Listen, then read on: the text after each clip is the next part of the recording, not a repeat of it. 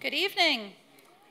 Hello, thank you all for joining us. This is the Associates of the Boston Public Library's 6th annual Pierce performance. I'm delighted all of you are here to celebrate with us. Tonight we are marking both the 150th anniversary of Serge Koussevitzky's birth, the 100th anniversary of his appointment with the Boston Symphony Orchestra as their music director, and his lasting legacy. Now I am delighted to turn over the podium to Jared Rex, the BPL's music curator, who dreamed up tonight's programming in concert with the BSO. Thank you very much, Jared. Good evening, everyone, and welcome. My name is Jared Rex, and I'm the curator of music here at BPL. It's great to see so many of you here. This is such a special year in 2024 since there are so many Koussevitzky anniversaries that we're celebrating. His arrival to Boston in 1924 heralded the start of a 25-year tenure that would forever transform both the orchestra he conducted, the Boston Symphony Orchestra, and the state of contemporary classical music in this country. His activities to foster this art form and the work of its living composers far exceeded those of most music directors of his day. Today, many of the institutions supporting American music are built upon initiatives undertaken during Koussevitzky's Boston tenure. So today we remember him not only as a conductor, but as a music publisher, philanthropist, educator, and benefactor. At Boston Public Library, the Serge Koussevitzky collection was formally accepted on December 15, 1966, due to the generosity of his widow, Olga Koussevitzky.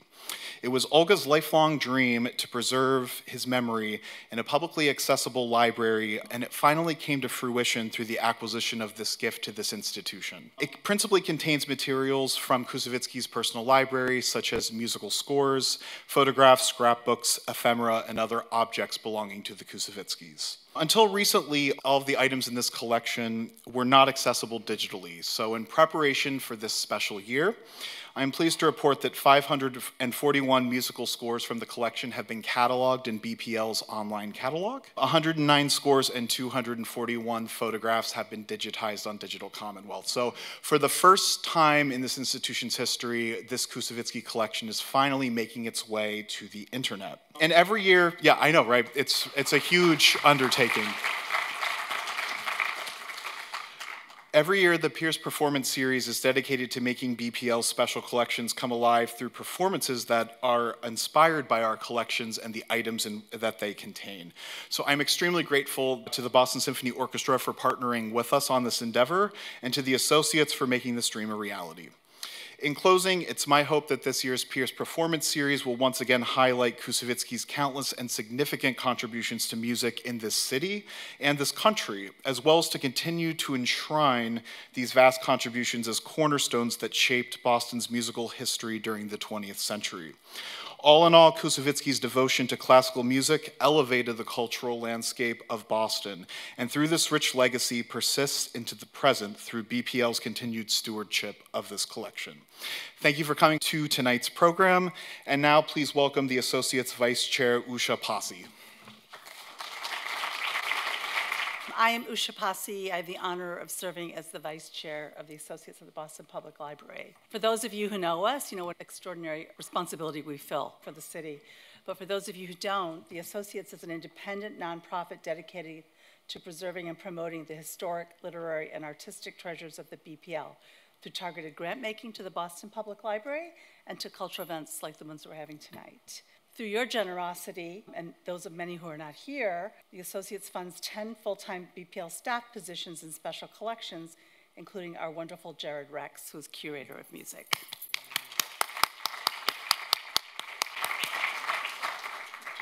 This particular program is thanks to the generosity of Harold Whitworth Pierce Charitable Trust, and the Pierce Performance Series seeks to raise the visibility of our special collections through free public performances. We have an extraordinary committee led by Chair Anita Lincoln. Anita, would you rise so we can recognize you? Thank you. And we are also very grateful to the Boston Public Library. David Leonard. We are also grateful to Beth Prindle, the Director of Research and Special Collections, who guides our work. And Jared. I want to just say something briefly about our two speakers. What an honor it is to have two such learned individuals with us. I was just chatting with Tom Godell. What is not in his Bio is that he is a Wolverine. Go Wolverines for all those University of Michigan people. I am now one by as a parent. But he began his broadcasting career at the University of Michigan in 1974. He has had numerous roles in the public radio space, which I think is an extraordinary contribution to society. He established the Koussevitzky Recording Society in 1987 to preserve and promote the legacy of Serge Koussevitzky. And we are thrilled to have his presence, his laughter, his joy, and his knowledge with us. Equally so, Harlow Robinson, who is an author, lecturer, and Northeastern University Professor Emeritus. He is the Matthews Distinguished University Professor of History Emeritus at Northeastern, and he is a scholar that we should all look to for advice and to look back and then to look forward around music. He has written books on Sergei Prokofiev and Hollywood's Russians, and he is widely published in the media, including the Boston Globe, the New York Times, the LA Times, and has written program notes for the BSO, the Los Angeles Philharmonic, New York Phil, and the Metropolitan Opera. He, if I may say so, has written essays for all of the BSO's Shostakovich recordings, releases on Deutsche Grammophon. Tom and Harlow, would you join us on the stage?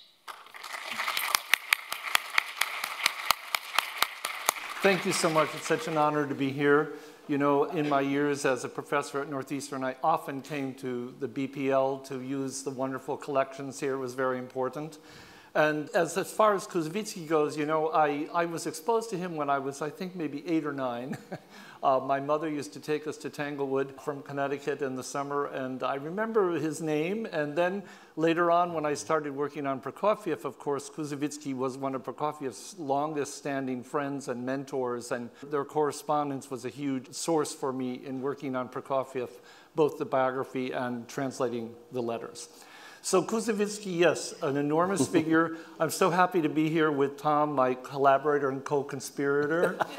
And we did this program at Tanglewood this summer, and we're so happy to be back to be doing it here in Boston. You know, and I thought I would start with just one quotation from Koussevitzky that seems so relevant right now. So long as culture and art exist, there is hope for humanity.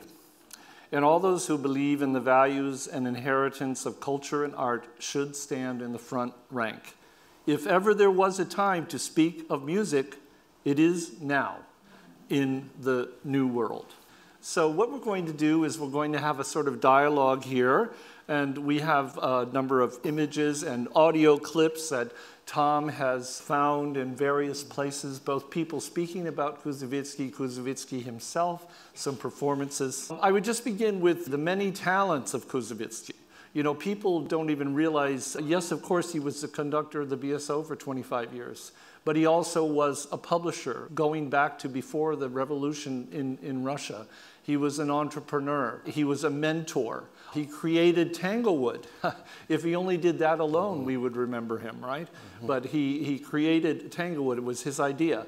And this image here you see is actually maybe where he got the idea for Tanglewood. This is outside one of the imperial palaces outside St. Petersburg, Pavlovsk. And at Pavlovsk were held these outdoor concerts in the summertime. Prokofiev performed there, and this is where Koussevitzky also sort of got his start and got the idea, I think, perhaps of having a summer festival outdoors. So, of course, his roots go way back to Russia. He also represents very much the American rags to riches story. Koussevitzky, born in the small town of Vyshny Volochyok, Russia. His father was an observant Jew and played in the klezmer ensemble. Koussevitzky was Jewish. It wasn't something that he talked about a lot, but he certainly acknowledged it and was very friendly towards Israel, as a matter of fact. This is somebody who made it absolutely on his own, coming to America later on. And very early on, he showed great initiative.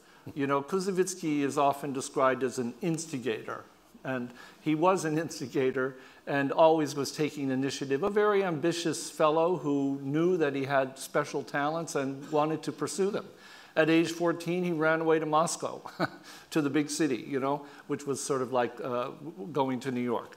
And he got himself into a musical school, even though at first they weren't going to admit him. He was a little late in the academic year. But then they told him, well, maybe if you're willing to play the double bass, because we don't have a lot of people who want to play the double bass, and we need one for the orchestra. And so he said, sure. And he took up the double bass. Not only did he take up the double bass, he became one of the greatest double bass players of his time, and later on actually composed music for the double bass.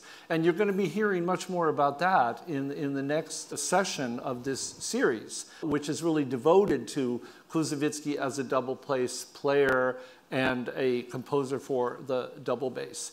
And he started touring as a double bass soloist, first in Russia, then in Europe, in Berlin, and then he actually hired an orchestra so he could play. So this is, very much where he started. But I wanted to ask Tom, since we're really talking today about American music and Koussevitzky's contribution to American music and his recordings, what you consider to be the most important recordings that Koussevitzky has made?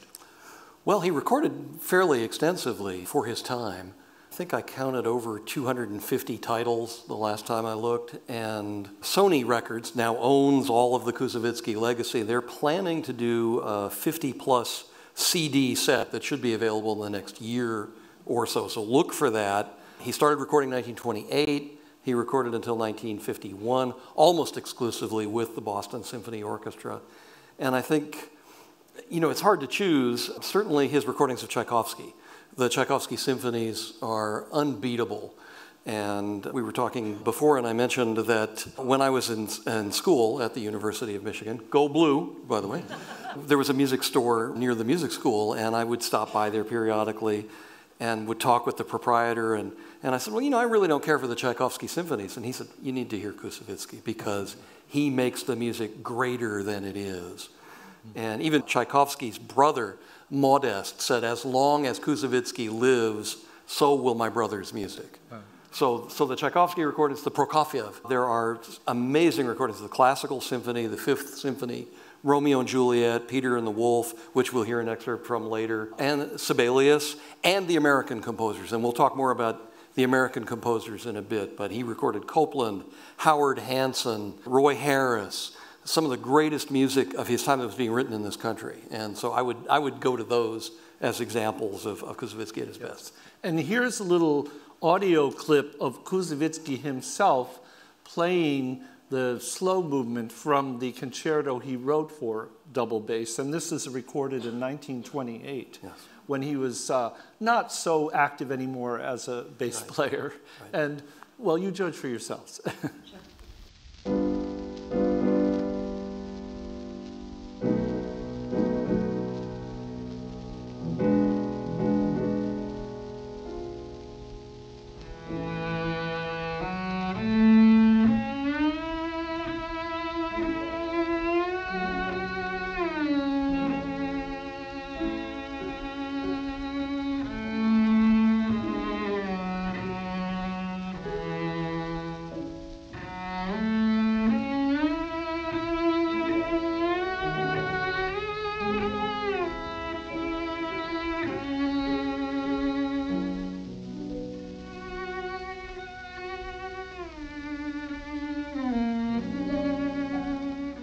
And in his writing for the double bass, Koussevitzky wanted it to sound more like the cello. He said that. Yes. And he actually tuned the strings higher so that it would sound more like a cello. And this concerto is still heard all over the world. It's a double bass soloist. It's a staple of their repertoire, which after all is not that large.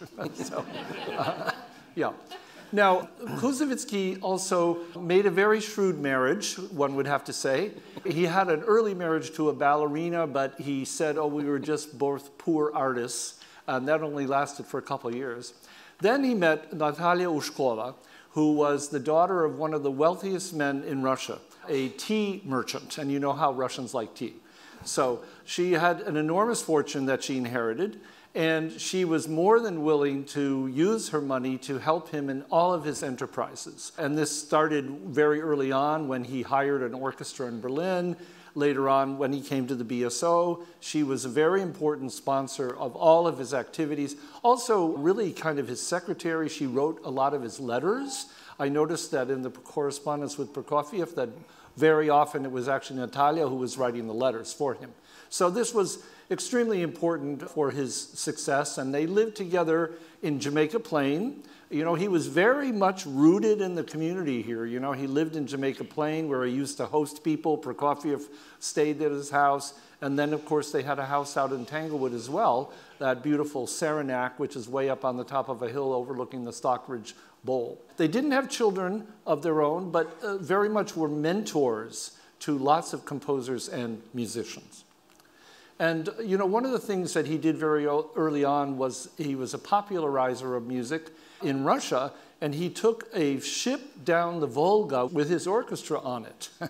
And they stopped at all these little villages along the Volga, which had never been exposed to this kind of music before, and it was sort of a harbinger of what he would do later on. And even early in his career, he got very involved with some very important composers, especially, for example, Alexander Scriabin. And the BSO just recently performed Prometheus, which was this gargantuan piece that Scriabin wrote towards the end of his career. And it was Koussevitzky who undertook the very difficult premiere. If you remember, it calls also for a light organ. And maybe some of you were at that performance in Symphony Hall last spring when there was a color organ. Very futuristic kind of music. And Koussevitzky embraced this as well very early on, not just the classics. He left Russia after the revolution, like so many others, because escaping the chaos and disorder, and it was just very hard to make music in Russia after the Russian Revolution, especially in the early years. And he went to Paris, where he joined a whole fleet of Russians, you could say. All the Russians who were in the ballet, and people like Balanchine and Diaghilev, and he was very much an attraction himself. He had a concert series called the Concert Koussevitzky, and he premiered a lot of works there. He played a lot of Stravinsky, Prokofiev. You see this quote from Prokofiev here on this slide. "It's no secret to anyone that it's impossible to rely on Koussevitzky's taste, but one cannot deny that he knows where the wind is blowing." Prokofiev saw this very early on.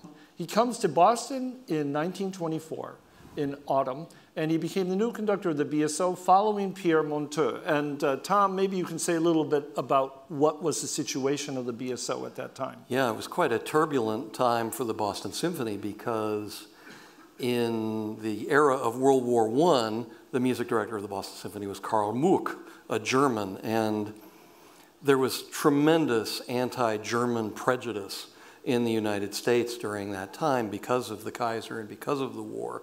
And Muck was even arrested as a German spy, which he most definitely was not, but it gives you an idea of the paranoia of the time. So the orchestra is trying to negotiate this with their music director in jail. Eventually, Henri Rabaud was hired from France, a composer and conductor. He lasted for a short time, and then Pierre Monteux came along, one of the most distinguished conductors of his time. He had been associated with the Ballet Russe. He was the conductor who gave the first performance with the ballet, Petrushka, and The Rite of Spring, and I believe Daphnis and Chloe. Tremendous conductor and also a bit of a visionary. And it was sometime after about the fourth or fifth year, there was another crisis in the Boston Symphony where the musicians were striking for a better wage. And the concertmaster, Fradkin, was fired, along with, I think, about 25 other players. So it was into this morass that Koussevitzky stepped in 1924. Yes, and you know, when you think about it, hiring a Russian, of course he was well known in Paris, but he had never been to America before. Right. Before he arrived to become the conductor of the Boston Symphony in 1924. I mean, this was quite an event in the history of American music to have a Russian come and take over one of the major orchestras of the country. And on this next slide, Koussevitzky himself talks about his goals for the BSO, and this is an interview with Gene Hamilton. Mm-hmm. This was about 1944, Christmas Day, national radio broadcast. This is how prominent Koussevitzky was, and I think it also reflects how important classical music was in the country, in that on Christmas Day, a major radio network would give 20 minutes to the conductor of the Boston Symphony to talk about what his career had been up to this point. So he's talking with Gene Hamilton. Hamilton asks him, what were your goals on coming to this country? This is in 1944. 1944. 20 years after he had come. My first aim was to attain the highest, fullest, and most powerful medium of presenting music, and to build up a new standard of orchestral perfection. At the same time, one of my principal aims has been to help the composer, the creative artist, without whom a nation cannot have a potent cultural and artistic life. And you notice his English, of course, was heavily accented. And I don't think he really knew English before he came to the BSO. He would have certainly known French because he had worked in Paris, and a lot of Russians knew French anyway as a second language. And I think he knew German because he had worked in Berlin. But his English was halting, but as you can see, he really strove to make himself clear. And, you know, one of his friends, the musicologist and writer Nicholas Slonimsky, who actually spent some time in Boston also during the early 1920s, wrote this about Koussevitzky's speaking in his memoir. Koussevitzky's English was peculiar.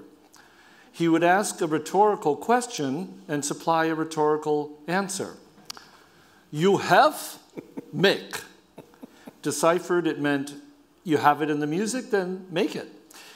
When a player tried to say something during a rehearsal, Koussevitzky would cut him short with the unequivocal order, me talk, you no speak. In Russian, a scale is a gamma, and Koussevitzky thought that in English it was game. Occasionally he indulged in whimsicalities. Whenever he was dissatisfied with the way the double basses played, he would say, Bassy, you play like Bassy, of which the price is 5 cents. And he said, ladies and gentlemen, it's easier for me to play 9 symphonies of Beethoven than to speak 9 words of English. But he made himself understood. Now, actually, this is also John Barwicki talking about the sound of the BSO. Tom? Yeah. In 1988, I was at Tanglewood, and John Barwicki was just retiring from the Boston Symphony, from the bass section.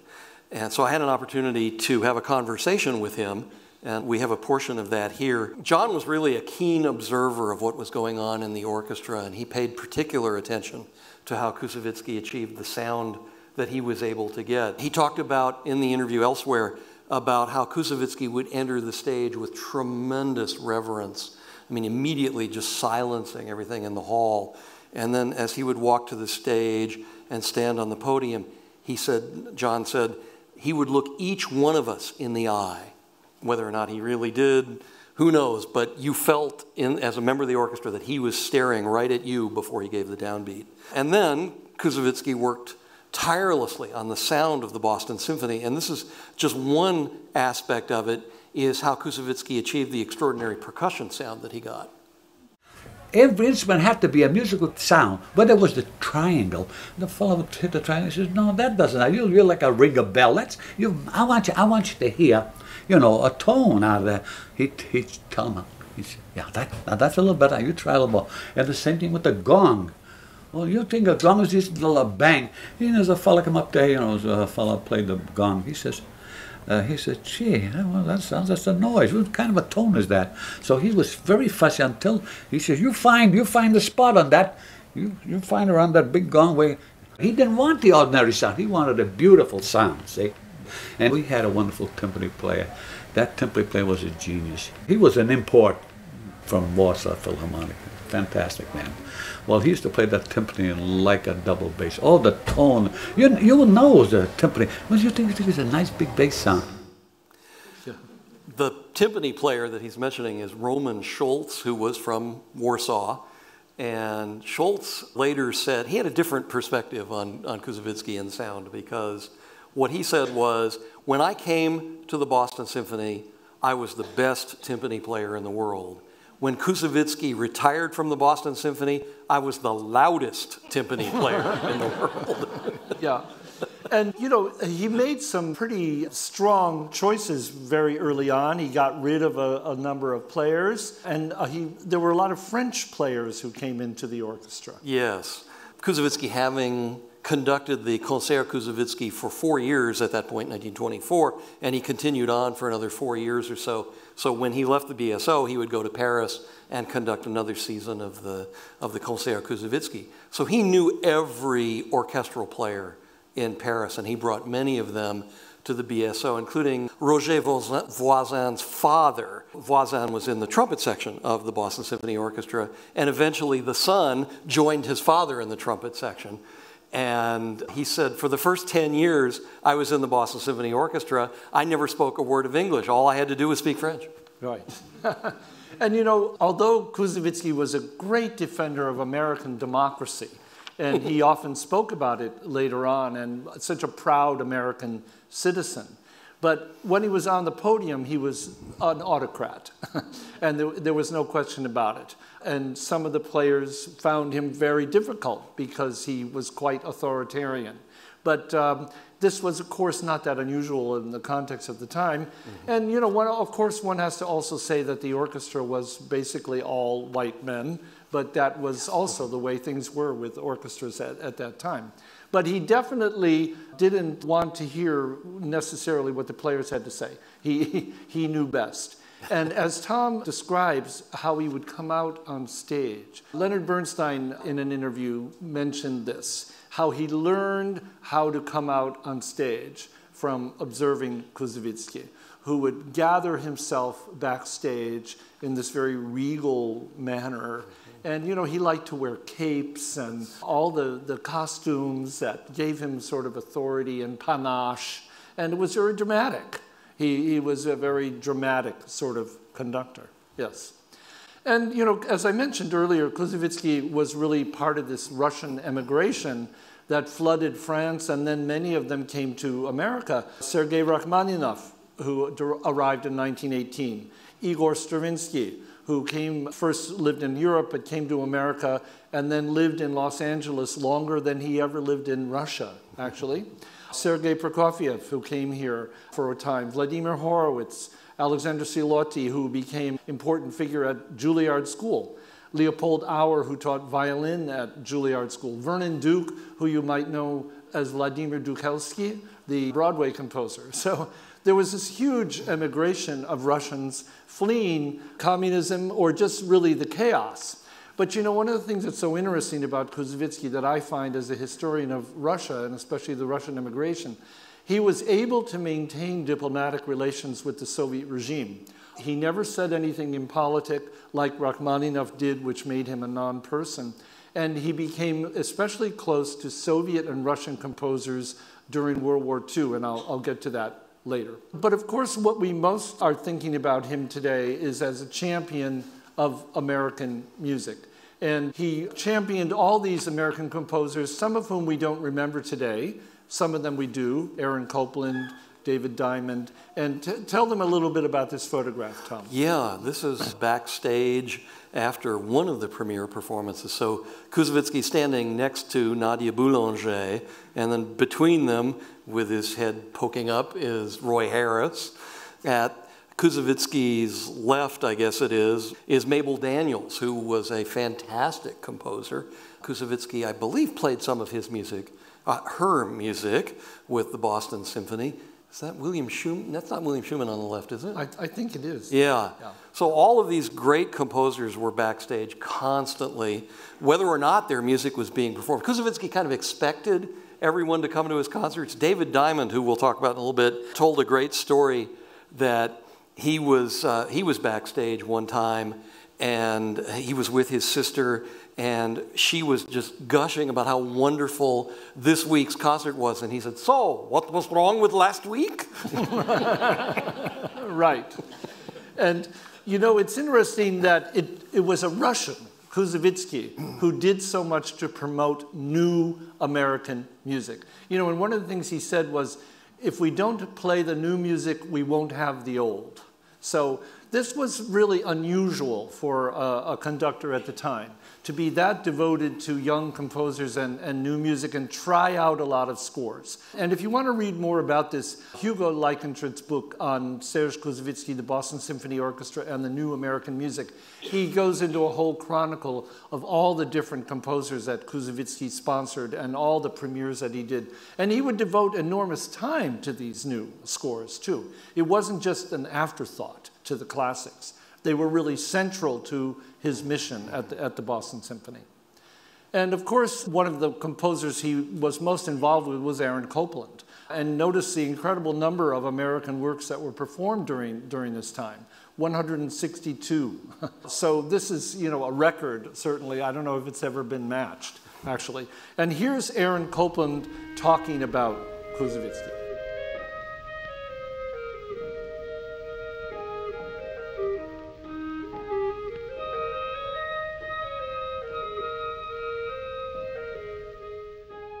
When Dr. Koussevitzky told me he was going to play one of my new pieces, that meant that I would go to Boston from New York and live in the house. And every day, every evening, we would sit together for several hours going over the piece, talking about the piece, talking about the difficulties or the easy parts or what I had done wrong or what might be bettered. We lived the thing together. And there was nothing at all casual about what was going to happen at the Boston Symphony that week. The whole week, in his mind, was planned in relation to that new piece. The other works on that same program were chosen so that he wouldn't have to spend much time on them. They'd be works familiar to the orchestra already, so that he'd have plenty of time, more than the usual amount, to work on your new piece.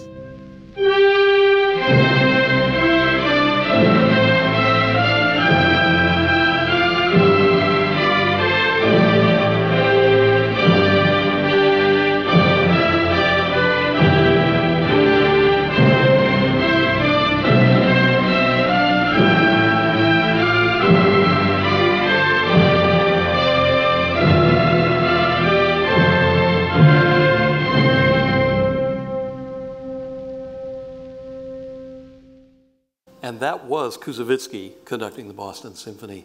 That recording was made less than a month after the premiere of the Appalachian Spring Suite, which took place in New York under a different orchestra, some Philharmonic or something there. Some minor orchestra. Yeah. But the authority that he had in taking a brand new piece and getting that kind of majestic sound out of it is just amazing. And speaking of sound, you can see in this picture, one of the things that John Barwicki mentioned to me when I did that interview that you heard earlier is that Koussevitzky wanted people to hear the difference between the sound of the bass section and the cellos. You know, normally the basses are seated directly behind the cello section. Not so. If you look in this orchestra, the cellos are on Koussevitzky's right, and the bass section is way in the back on the left. He wanted to make sure you could hear that difference. And unfortunately, Koussevitzky never recorded in stereo, so we can't hear that now. But those who were in the hall at the time could take advantage of this special kind of sound that he was able to get. Yeah. And another American composer he promoted was David Diamond, particularly this work, Rounds. And this is David Diamond talking about a performance, and Tom can fill in some details here. Yeah. Koussevitzky went to Rochester, New York, and attended Howard Hanson's performance of Rounds by David Diamond, and he was furious. And so this is David Diamond talking about what Koussevitzky's reaction was to this really poorly prepared performance. And how he did better. Yes. I would send pieces, but it was not until he heard a lousy performance that Hanson did at Columbia University for the Ditson Fund of my Rounds. And typically what happened was typical Hanson nonsense. He rehearsed his own symphony for most of the time and left 20 minutes for my Rounds. And of course it was a butchered. I mean, they could barely get through the notes because he hadn't rehearsed it, you see. Well, Koussevitzky caught on to this, and he let Hanson have it. And he says, Harvard, you did this, And Howard, it turned red, always. He was always getting red, but would never say anything more than... But that's what happened. And then he turned to me and says, I will show how we play this piece. And by God, he did. 1, 2, 3, 4.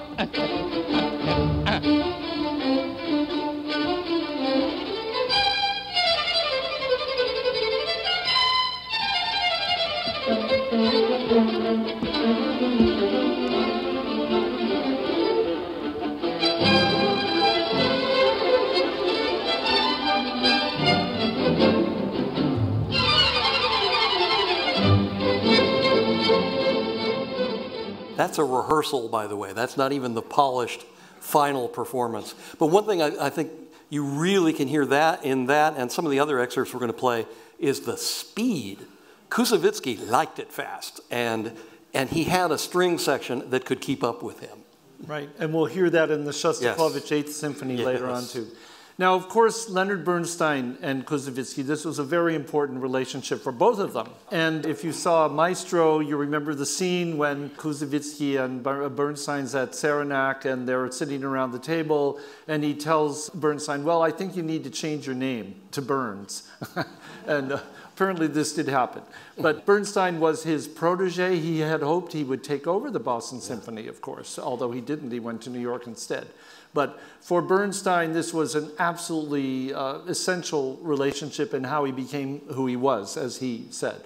I read in a paper somewhere that Serge Koussevitzky was opening a school that summer to be known as the Berkshire Music Center. And I decided, of course, I had to go to that. So I rounded up all the letters of recommendation I could. One was from Fritz Reiner, one was from Aaron, bless him. One was from William Schumann, bless him, Roy Harris, the various musicians I had met of prowess and dignity and importance. And armed with this sheaf of letters, I arrived at Symphony Hall, shaking. I can't tell you in what a way I was shaking. I presented these letters, which he didn't even read, and he said, please sit down. We talked about one thing and another, and suddenly he said, but of course I will take you in my class. And I thought, well, this is incredible. I mean, isn't he going to ask me to beat 3 or play the piano or do something to audition? Nothing. And he hadn't even read these letters. And I suddenly realized that there was an innate genetic connection. From that moment when he said, please sit down, and I sat down, it was a love affair. It was a father and son relationship, if you like, a surrogate father. But it was more than that. I can't even name it. And from that moment until the moment he died, literally, I think I was the last one to talk to him. The night before he died, I held him in my arms in the hospital, and we talked for 3 hours. And the last thing I remember his saying to me was, keep the Tanglewood dream growing. And as I mentioned, you know, he was a father figure to many composers, and one of them was Prokofiev, who was 20 years younger. He sponsored Prokofiev's career from the very beginning. Last spring, the BSO played his 4th symphony that was commissioned by the BSO. He invited Prokofiev to come here and play at the BSO himself as a soloist. Prokofiev was not always the easiest person, and Koussevitzky often had to sort of put him in his place. But they had a very strong relationship for 20 years until Prokofiev decided to go back to Soviet Russia and sort of, you know, disappeared on the other edge of the world. So he was a very important mentor. That was a very huge part of what he did. And then, of course, there's the story of Tanglewood, which could be by itself an entire session. But it was Koussevitzky who had this dream of setting up this festival, as I mentioned, maybe inspired by the Russian festivals that he had known before the Russian Revolution. And there was a gift of this estate given to the BSO in 1936-37. That house, of course, is still there. And then, but he wanted there to be a big shed, which, of course, is the great Koussevitzky shed that's there today. That was built in 1937-38. Originally, it was going to be designed by Saarinen, but he didn't like the way that was turning out, and so they used a local architect instead, and of course, with very good results. And as a part of Tanglewood, also, he wanted there to be a school. and he set up the Tanglewood Music Center, where students came every summer, and of course that has continued to the present day and has trained so many important musicians and composers in American music. And I would also mention his very strong connection to Russian music. He was very interested in Shostakovich, Khachaturian. His Tchaikovsky, as Tom mentioned, was very special. This is an excerpt from a performance of Shostakovich's 8th Symphony, which was written during World War II. This was, I think, one of the first performances outside of the Soviet Union. And it was a national broadcast. Koussevitzky performed the entire symphony. He only recorded the first movement of it. And that's been hard to obtain on records. So this is a portion of the scherzo, and I wanted you to hear this in particular because of the incisiveness of the playing, the sharp attacks that you'll hear, and the brisk pace. If you're familiar with the Nelson's recording, it's much more sedate. Koussevitzky didn't view this music that way.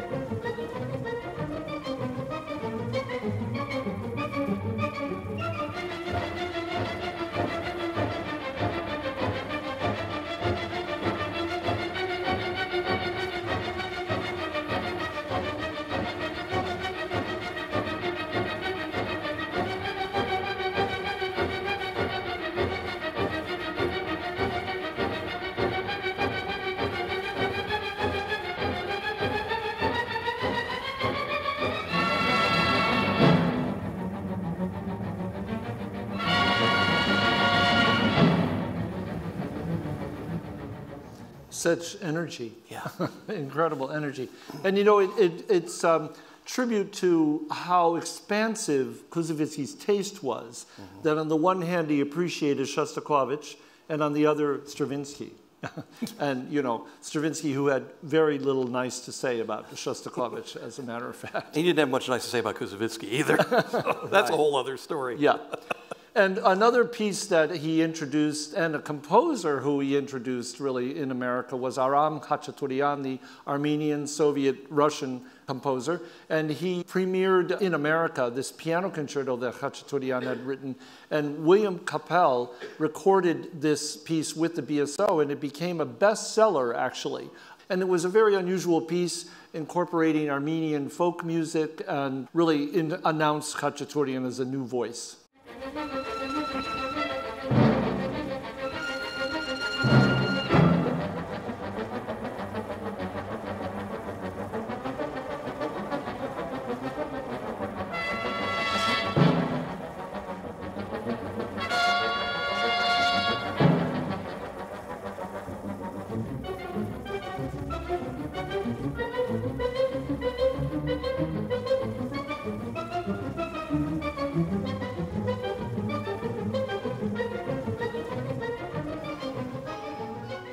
And this recording put Capell on the map. You know, he was a very brilliant rising pianist. Sadly, he died in an airplane crash in, I think, 1951. One interesting sidelight about this recording was that they recorded, Capell and the BSO and Koussevitzky recorded this piece twice. And the first recording, Koussevitzky was not satisfied with. He didn't think Capell was prepared well enough. This was sort of the beginning of the jet set era, and Capell was going all over the country performing. He came into the recording session just a few minutes before the session was supposed to start, so they didn't have time to do an additional rehearsal. They had played the work together before, but they had not rehearsed it recently. Koussevitzky rejected the whole thing, made them record it over again. Yeah. And quacked, and in our excitement jumped out of the pond. Eleanor Roosevelt.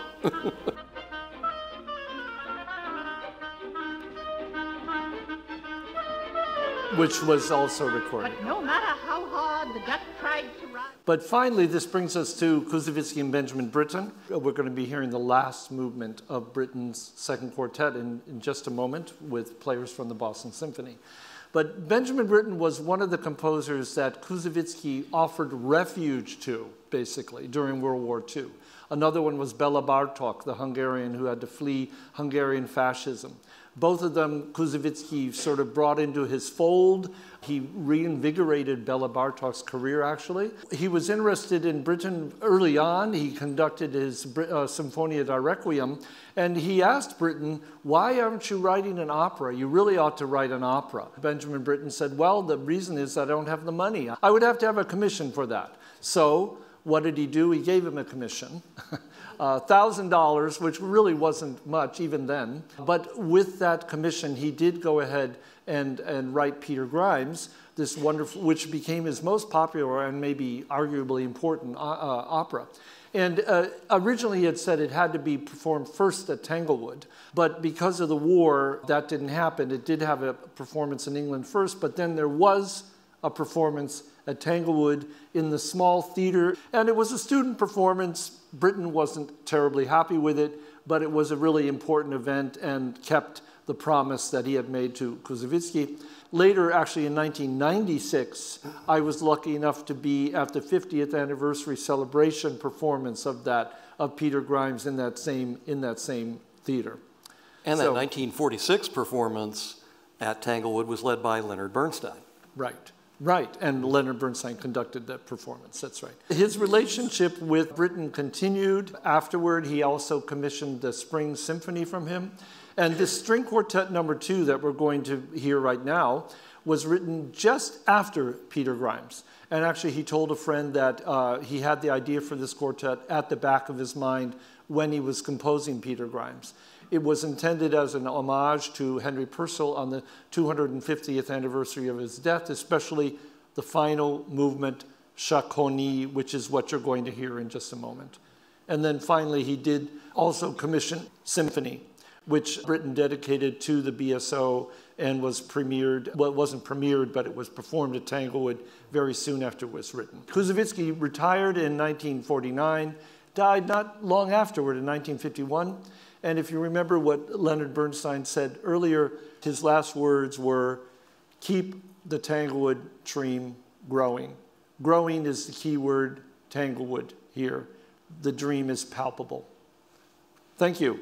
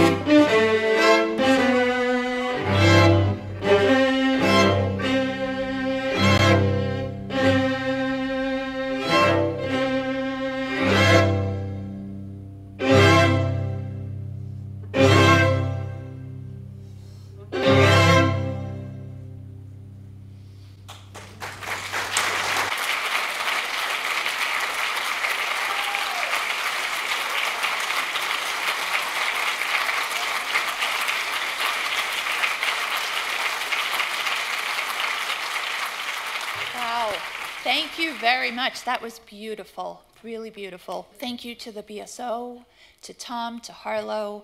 I don't know about you, but I am walking away tonight having learned so much And we're not done. We have one more performance in the Pierce Performance Series. Please come back November 19th. We will be learning from Ed Barker about the double bass. Thank you all for joining us. Have a wonderful rest of your evening.